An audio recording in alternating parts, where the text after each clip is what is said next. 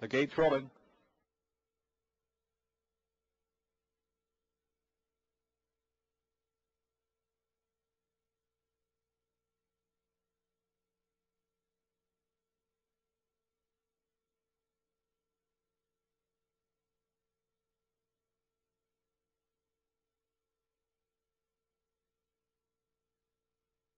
Here they come.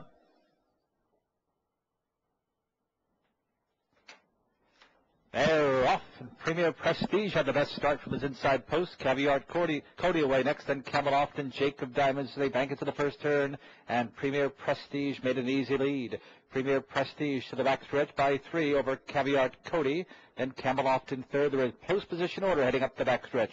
Then Jacob Diamonds following Jake to the quarter pole is Armbro Cayenne.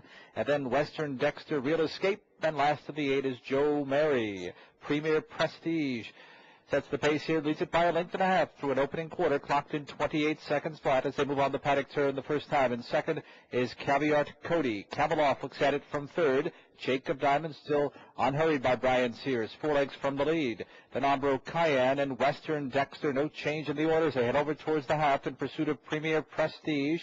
Looking to make it 2 in a row. Premier Prestige tracked every step by Caviar Cody. And now Jacob Diamonds comes first over third. Back to the inside is Camelot. Second over, well placed there is Armbro Cayenne through a half mile of 59 and 130 and 1 second quarter as they swing around the clubhouse turn. 6 towards the inside is Real Escape.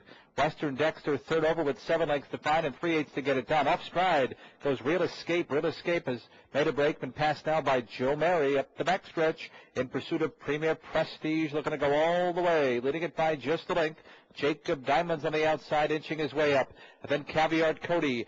Armbro Cayenne's in good striking position. That one could be a player here. 3/4 in 1:27 and 3. They're on the final turn, and they're chipping away at the lead of Premier Prestige. Right there is Jacob Diamonds. Down at the inside, Caviar Cody. 3 wide, Bartlett and Armbro Cayenne. It's up for grabs now, and they're into the stretch. And Premier Prestige fights on between horses Jacob Diamonds, and on the outside, here comes Armbro Cayenne trying to sneak through on the inside. Caviar Cody, Armbro Cayenne, and Caviar Cody in a photo there.